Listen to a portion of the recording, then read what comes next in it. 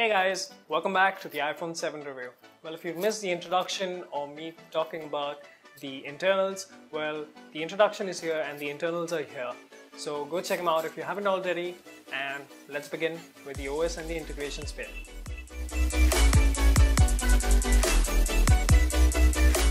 Well, the very first thing that Apple has introduced in the new iPhone 7 is that they've completely gotten rid of the physical home button and replaced it with the capacitive button.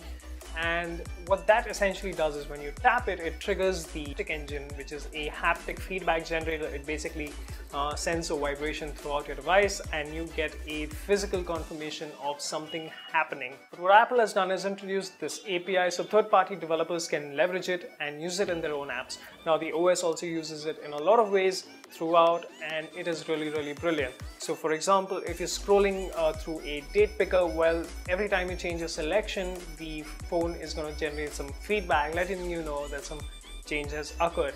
Similarly, when you turn a switch on or off, you're going to get a feedback, and the developers don't have to do anything to get this feature. It all comes out of the box just by using the native elements.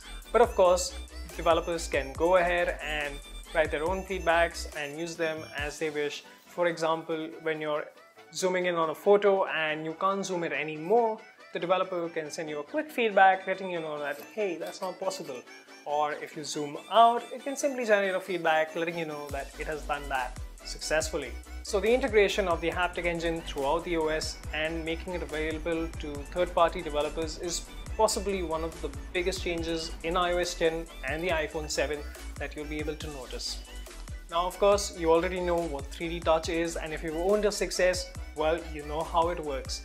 But if you don't, well, 3D Touch is basically you applying a little bit of pressure on your screen, and well, you can do amazing things with it. Now, what Apple has done in iOS 10 is taken this to a whole new level, especially in the Music app. Now, I've done a full coverage of the Music app in iOS 10, so go check it out, and I also talk about the 3D Touch features in there. Nonetheless, apps can use 3D Touch in a lot of amazing ways. Now, I know games that use 3D Touch to fire bigger missiles and cannons instead of a regular chain gun or something like that, so developers are coming up with pretty interesting ways to use 3D Touch. So I'm very excited to see the future of 3D Touch and apps, especially now that, you know, it's on all of Apple's iPhones, except they are still reluctant on bringing it to the iPad, but I see why they do that. You don't want your iPads to bend, do you? Talking about the OS and the new features, well, Safari, the native built-in browser that you get with iOS, has gotten full 100% ES6 compatibility. What this means is that developers can write much more performant code, and well, this is not just something pulling out of the hat. We ran some benchmarks. It's called motion benchmarks, and well, OnePlus's flagship phone, the OnePlus 3, scored 20.62. Okay, that's the baseline. iPhone 6s scored a 214. So I'm going to give you a moment to guess the iPhone 7's score. Now you have your number. The iPhone 7 scored a staggering 360. Now that's a huge jump from its predecessor, the 6S itself. So think about it what you will. Well guys, that's a wrap up of the OS integration with the iPhone 7.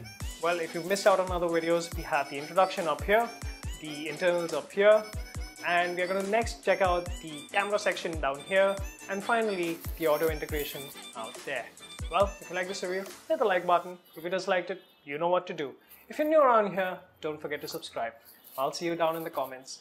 Cheers.